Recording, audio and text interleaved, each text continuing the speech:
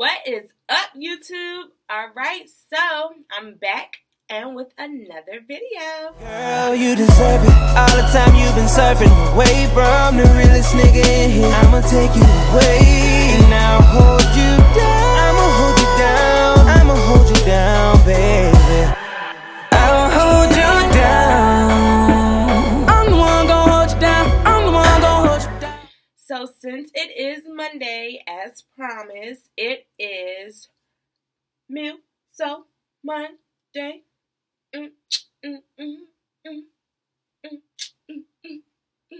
MilSO Monday. Alright, so for those of you that don't know, like, what the heck is a MilSO? Pretty much what a MilSO is a military significant other. M-I-L, MilSO, significant other. So we are technically called MilSOs. Being that I am in a relationship with a guy that's in the Air Force, I am considered a MilSO.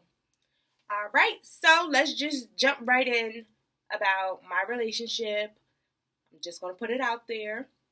We've been together for 3 years and some change. We started going out in 2014 of November. So we celebrated already our 3-year anniversary. So this technically would be year 4 once November rolls around. Excuse the lighting going up and down, up and down. I'm not sure why it's doing that, but it's doing that. Right. Yeah, so pretty much we've been together for 4 years this year. We are in our second apartment together. One day I will give you guys an apartment tour. Yeah, so we're in our second apartment together. He's been actually away since July. He went to basic in July. He's been in the military, though, since August of 2016. I believe that's when he's sworn in. He's sworn in August 2016. He left for basic this past July. So this July of 2018 will make a year since he left for basic. He is, right now, he's in tech school. He's studying to be a load master. So pretty much his job is he's on the planes. They have cargo. They need to drop it off. They have to pick people up. Just all that good stuff. Tanks, trucks, you name it, they load it. The load masters. Yeah, so that's what he does. And I'm very proud of him. So yeah, so like I said before if you watched my other video, I'm 23. My boyfriend is 22. He will be 23 in May.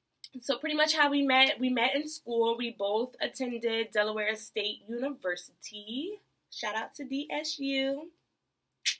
We met in our school's student center in the MLK. I was sitting in there with my friends. He came in with his loud and rowdy friends. His friends was being flirty, talking to my friends. I automatically noticed, oh my God, this guy has freckles. If you guys can't tell, I got on a little makeup going right now, but I have freckles, so I absolutely love freckles. So that was the first thing that drew me to him.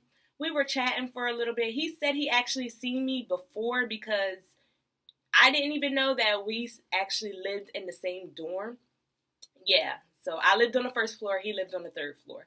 But yeah, that's pretty much how we met, but we didn't exchange numbers then. We were just being flirty. Hey, my name is Jove. My boyfriend's name is Prince Jovian. Yes, it's hyphenated. Prince Jovian. That is my baby's name. So he either goes by Prince, but most of the people that know him call him Jove or Jovian, Jovi. So he told me his name was Jovi. And I was like, but I thought your name was Prince Jovian. He's like, yeah, but some people call me this. So I was like, well, I want to be different. I want to call you Prince. So I call him Prince. I actually now call him the full thing because I figure that's what your mother gave you. So when I'm mad at him, I'm like, Prince Jovian. So yeah. But other than that, I either call him Pooh or I call him Baby, Babe, whatever.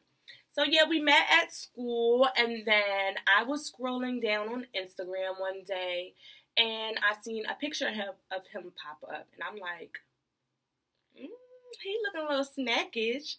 So I went and liked the picture, and then I went on his page, and I seen a few more pictures of him. So I'm like, I'm just gonna go ahead and just go on a liking spree because he's kind of cute. So I go and I just start liking pictures, and then within like 15 to 20 minutes, I get a DM, and it's like, "Hey, cutie," and I'm like, okay, so he want to chat. So I'm like, "Hi, how are you?" And he's like, "You like all my pictures, but you never talk to me." So I'm like, all right, well, let's change that. Here's my number. So I automatically gave him my number first. So yeah, from that point on, we just like hit it off. We were talking every day.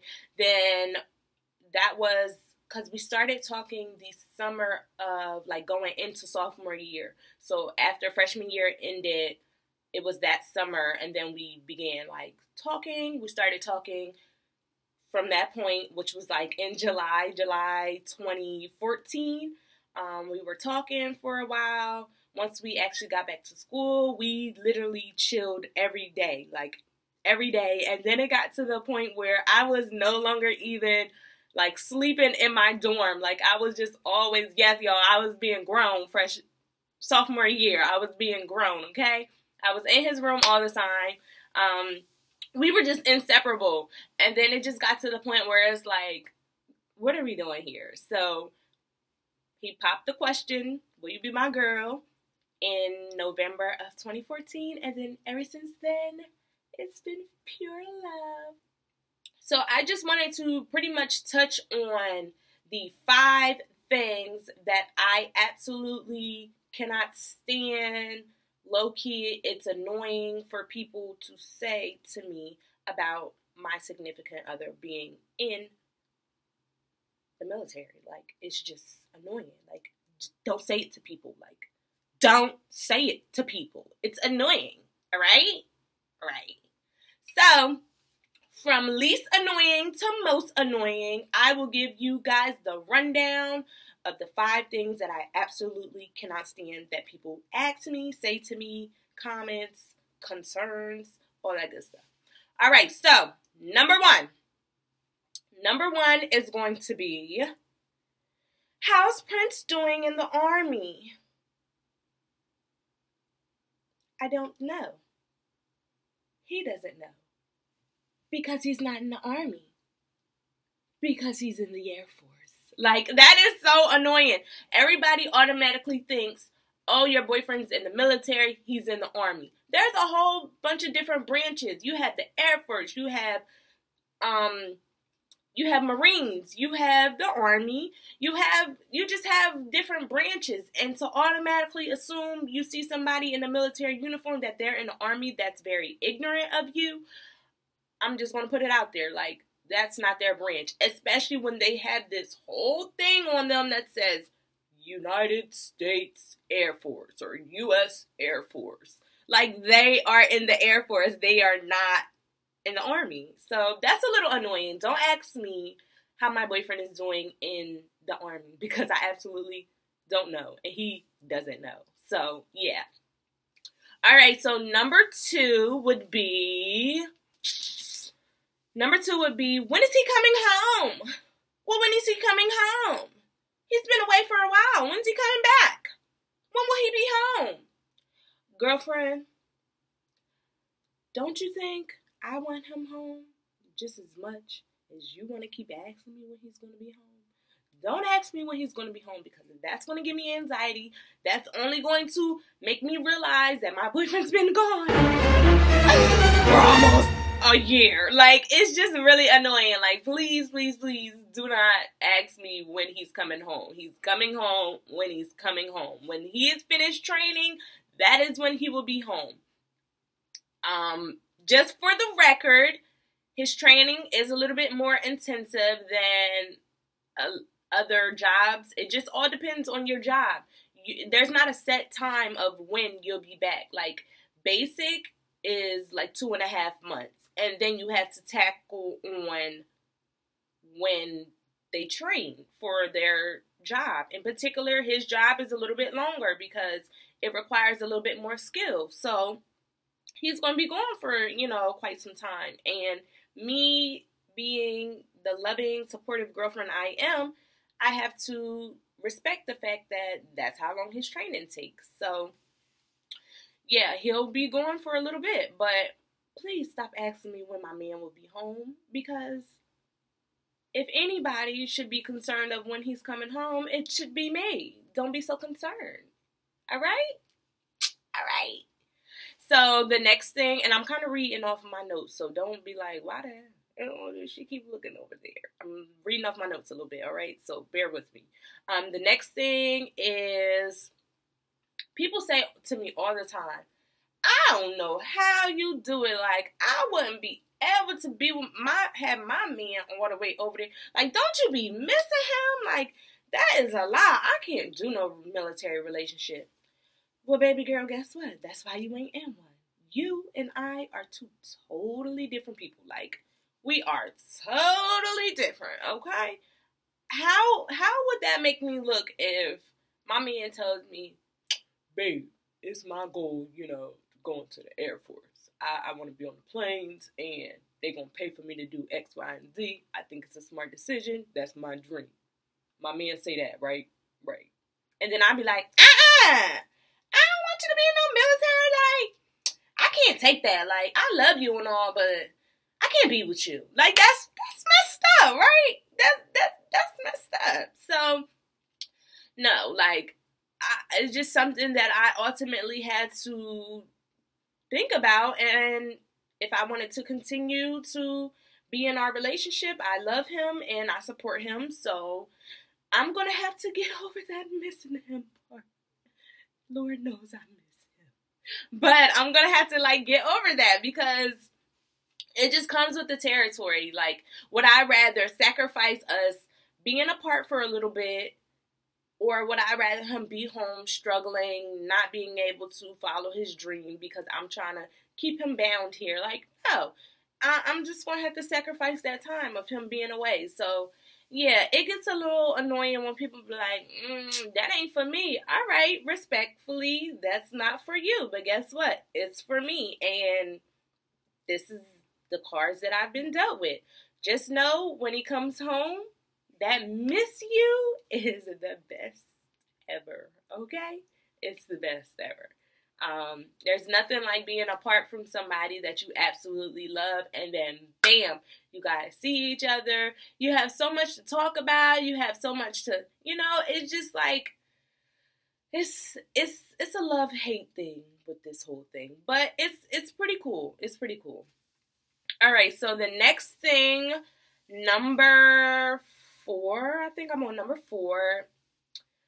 Trump might be sending them to war. Like, you're not a little concerned about that? Look, okay,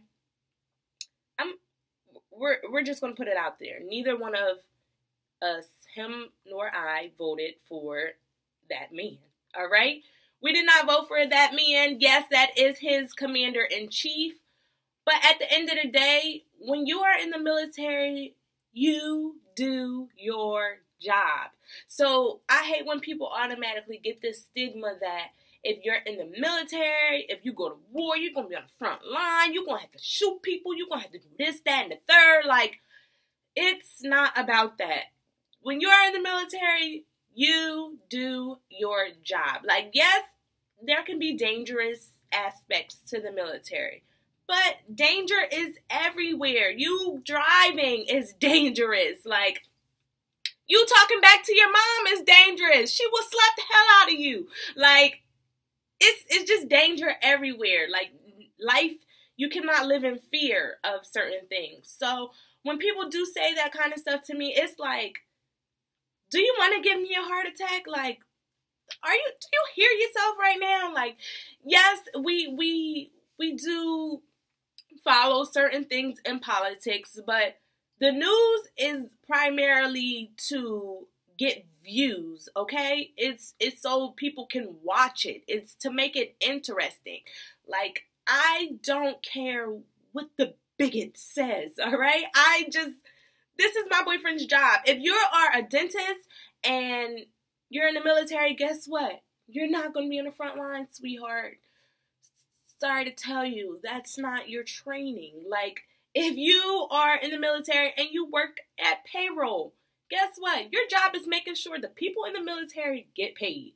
You are not going to be on the front line. You are not about to, if you get deployed, you're going to do your job.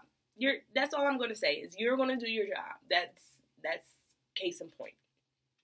All right, so moving on to number 5, the most annoying thing ever is you guys might as well just go ahead and get married, The military got benefits. Like, y'all wasting time. Like, you might as well go ahead and collect that check. Baby, if you're getting married to collect the check, you don't need to be married. Like, yes, finances are very important when going into a marriage, but you also have to think, is this the person that I want to spend the rest of my life with? Am I just collecting a check, or do I honestly love this person? Yes, I honestly love my boyfriend, and when the time comes, the time comes. There is no rush. I'm not rushing to get married to him. We have been together for the amount of time we've been together, so we're still like, although we've been into this almost 4 years, we're still figuring each other out. We're still, making sure that we are building our future before we go ahead and jump that broom. And when we do jump that broom, we'll be prepared for it. We'll be head on. Our faith in God will be very strong. And that's what it is. I'm not rushing it. He's not rushing it. When it happens, it happens. When we feel we're ready, it's going to happen. So I'm not pushing him and pushing him and pushing him.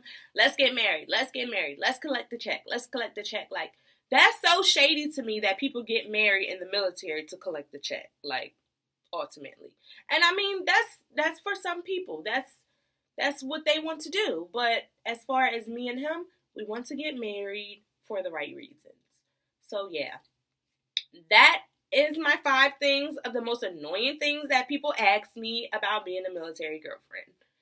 So make sure that you guys are liking. Make sure that you guys are subscribing. Make sure that you guys are tuning in because Bonnie will be here. All right. So yeah, that's it.